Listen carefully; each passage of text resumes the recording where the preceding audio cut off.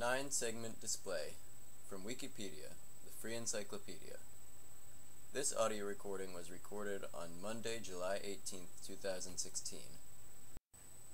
A 9-segment display is a type of display based on 9 segments that can be turned on or off according to the graphic pattern to be produced.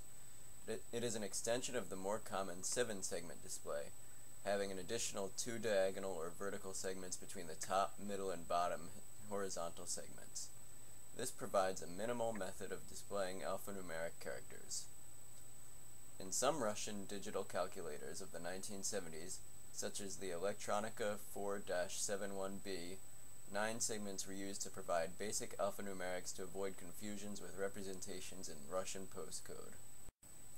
The extra 2 bars were slanted forward, allowing for an appropriate-looking I, Cyrillic, and to differentiate the numeral 3 from the letter Z.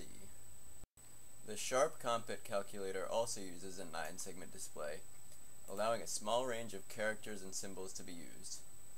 9-segment displays are used in many Timex digital watches and some pagers, such as the Nixo X page, the Arch BR502 pager, and the Scope Geo N8T.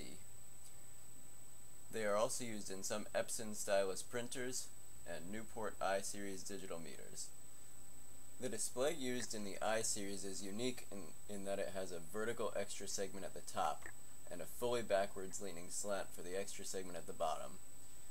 This allows for a somewhat more natural appearing R and M and N.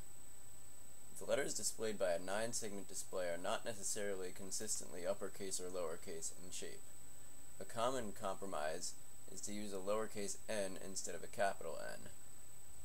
Depending on the design of the display segments, the use of the extra 2 segments may be avoided whenever possible, as in the Nixo X page's tall lowercase r and lowercase y.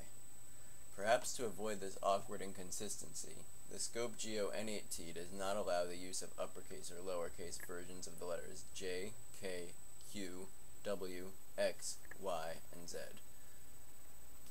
A 9-segment display has been developed for displaying Bengali and Roman numerals.